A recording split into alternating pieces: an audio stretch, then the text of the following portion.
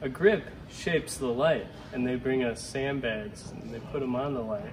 Grip is somebody who, well, they shape the light, they carry sandbags, they just lug around a lot of heavy stuff. What is a grip? A grip helps diffuse the light that the electricians provide to make a movie. Grip makes my photos look good. Grip is camera and lighting support. So we do work for camera, for rigging to vehicles, any process trailer work, we do that as well. You know, we do everything, handling the camera on dollies. And then we also do lighting. So we cut light, we shape light. Today I'm wafting smoke. One of the jobs of a grip. I use this board to wave around the smoke and it helps it look better for the camera. First unit, you'll have your key, which is the guy that is talking to the DP, which is your boss. There's a lot of new people who get into the film business and maybe it's their first job and they don't really have any other skills. Being a grip requires, you know, lighting, camera support, rigging. There's a lot of stuff involved, and usually people come from some other background where they have mechanical skills, carpenter skills, things like that. Anything like that you can bring to the table is a big advantage because you can learn the lighting stuff on the job, but having some mechanical skills already is a huge advantage. Your boss will be talking to the DP, seeing what kind of lighting they want to do. The best boy is like the key grip's assistant, essentially, but he is doing all your time cards, your ordering techno cranes. This is what it looks like when we're bringing gear in or we're bringing gear out, counting it out, doing the inventory. It's all the grip gear we use this show. So this truss, sometimes we use it for fly swatters, could be for diffusing light outside, or hanging lights. We'll use it on stage to hang lights from, and sometimes set pieces. Then we got all the track and apple boxes, C-stands, combo stand, straight track, curved track. Anything that makes the day go smooth, that's basically what the best boy is trying to do. He's trying to make the key grip's life a lot easier, keep the headaches away from them. So basically he's in all the production meetings, all the behind the scenes stuff. Thirds, which is a grip, but you're the third person in line, either a hammer or whatever. You're the one that's actually doing whatever the key grip asks for. You're going in and you're setting flags, you're shaping light essentially when you're on first unit. How long have I been gripping? Well, 7 years. It takes a while to kind of get over the hump and figure it all out. But it's starting to come together. I love building things with my hands and as a kid, I liked Legos, and I just think it translates pretty well to that. Like, it's a real adult version of it. But I got to get this stuff into set, so. I've been gripping for about 4 years now. My first show was Ant-Man and the Wasp. I was a rigging grip on that. 44 years. First show I worked on was Summer of My German Soldier in 1978. I was PA. My first boss in the film business was the Coors Extra Gold guy. He had one line in Smokey and the Bandit. Took me under his wing and taught me a bunch of stuff. When I told him I wanted to go freelance, he said it sounds like a perfect opportunity. So I did that. I worked for a small production company for 2 or 3 years, and we did commercials and stuff. And they hired freelancers, and I saw what everybody did, and I thought, well, grip department, that's where I want to be.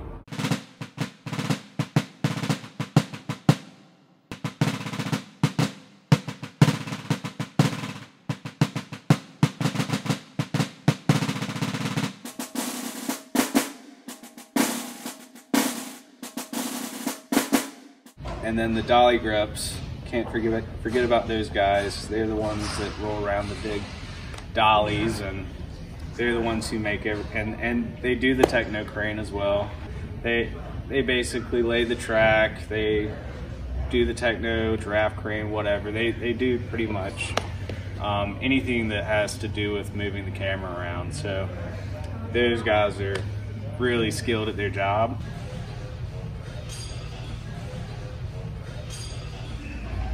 It's hard to explain. It's a collaboration. A lot of times I know what he wants before or she wants before they ask for it. It's just knowing what his vision is, and he's interpreting the vision of the DP or the director. The dolly goes up, needs to go upstairs. We try to always use a Pee-wee, which didn't even come into existence until the mid-'80s. I remember taking a Fisher up a 3-turn stairway where we had the Fisher 9, which nobody uses anymore. We had to stand it vertically to get it up the stairs. Fisher 9 is about 3 feet longer than this dolly. Wow. Yeah, it was a nightmare. Taking dollies upstairs has to be done sometime. The dollies can handle the rain. We always cover the camera as much as possible. It's where you start and stop on a move, and you have them both for the arm and for the chassis. I usually work off the rear wheel, center of the rear wheel on the chassis. It's where the camera works both vertically and horizontally to get where you want to go.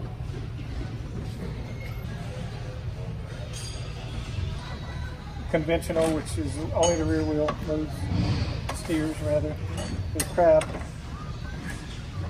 which all 4 wheels steer in one direction or the other. And there's the new mode, which is roundy. It's only been around for 10 years. It means you can go in a circle. One front wheels turn one way, the rear wheels turn the other way.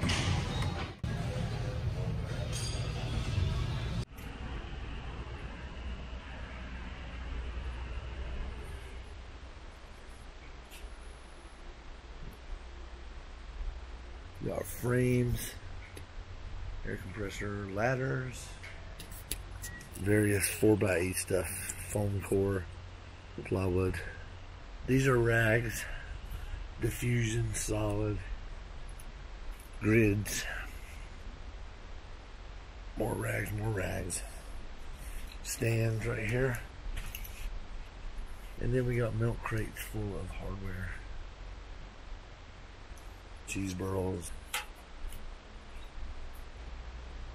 This is our family of what we call apple boxes. We start here with the pancake. Then we go to a quarter. It's a half. And then a full apple box. Mostly used, yeah, just like that. From there we have different types of C-stands. We have our short C-stand. We have your full-size C-stand with the 40-inch arm. You have your combo stands. Combo stands are used mostly outdoors or with large frames indoors. They always keep things to your right-hand side. This is called a Rocky Mountain leg. So say we weren't on level ground, we could lean it in, and that would make the stand upright. So when you set a flag, make sure your knuckles on your right. There's 2 sides to a gel frame. You got your side that looks kind of ugly. Then you have a show side, which is nicely taped off.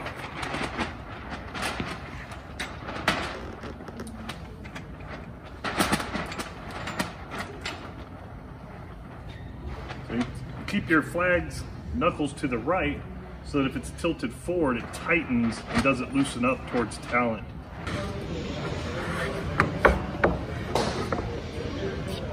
Sometimes when you're gripping, you gotta move plywood. Full-size C-stands are used quite often with different size flags.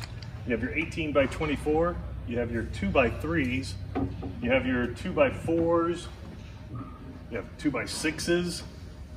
Lots of different kinds of flags with diffusion, nets, ultra bounces, different whatever you're gonna need. You'll have them in different sizes according to the size of the location you're gonna use them. So an example would be a 4x4 floppy.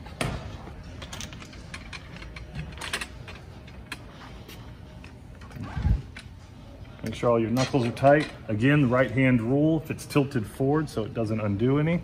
You'd flop it first because you won't be able to reach it where you're going. So that makes you a 4x4, a 4x8. First you go up on your arm, and then you go up on each riser.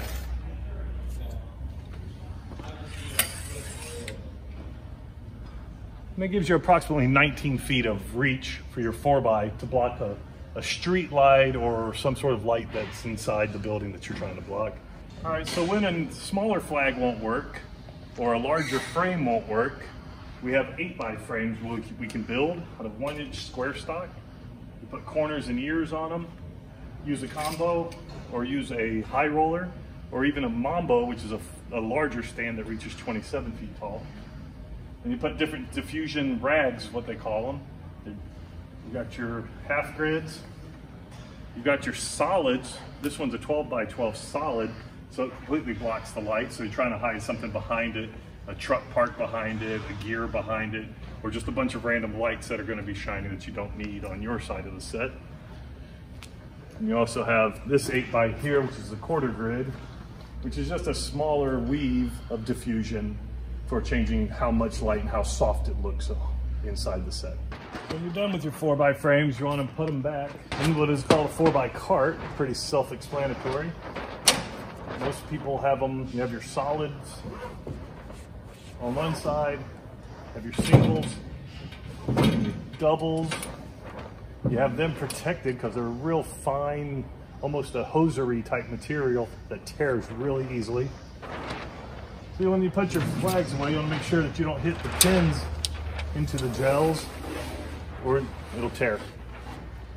And on top of your 4x cart, you normally carry whatever rags you're going to use on a regular basis, your 12x, your 8x, things you're going to use real quick on set.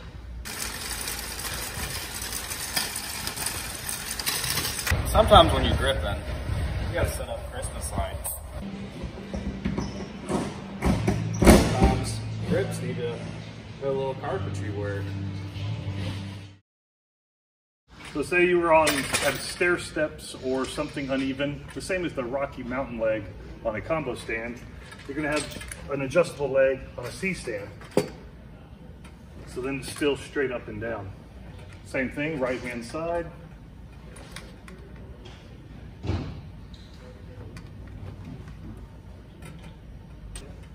And then there's, setting a net, you can set it, break it over the top of somebody, and this is where the right hand rule comes into play. So now the weight's pushing forward, it's also tightening itself so that it can't loosen up. If you were showing your combo stand setup, so if I'm trying to set a blade,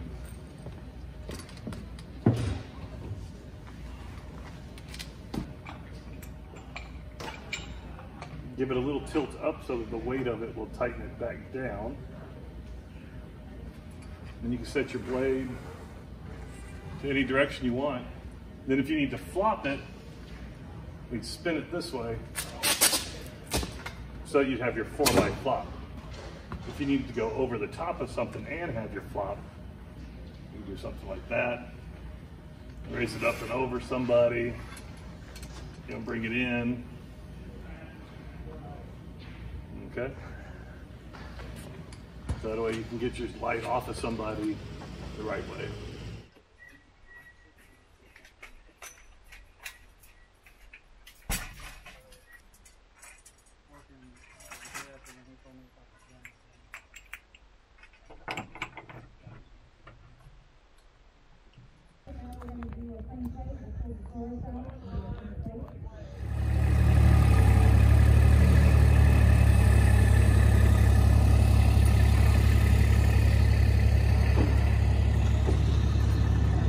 The grip department. We are with the air balloon today, otherwise known as a grip cloud.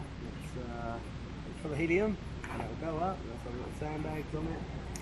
The sandbags going on it, it would go up 1.5 miles in the air, right? That's right. 1.5 miles in the air.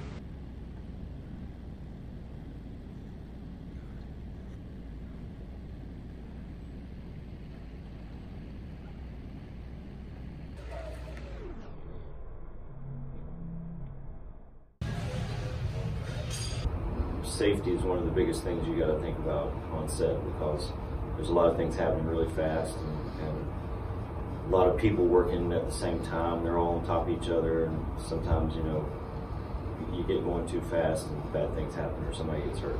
Maintaining a safe set. Being aware of things around you, you know, looking overhead. So safety's the #1 thing. This other one is baby, head, arm, safety, Sounds great. frame.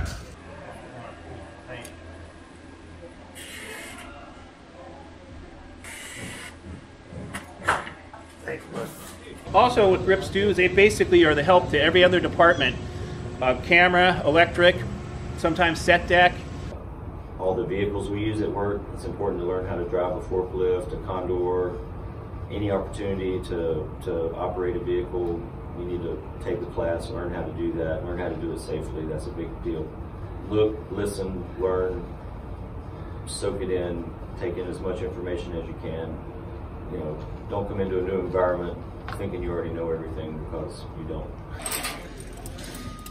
Little tip as a grip. When you're done, clean your lift. If you don't know something, ask. Be there, be attentive, keep your head on a swivel. Radio etiquette is a big thing. So yeah, that's what grips do.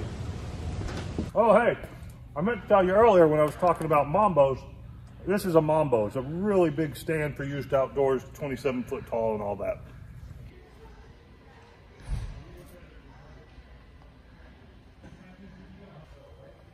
You have to tie a knot without letting go of either end.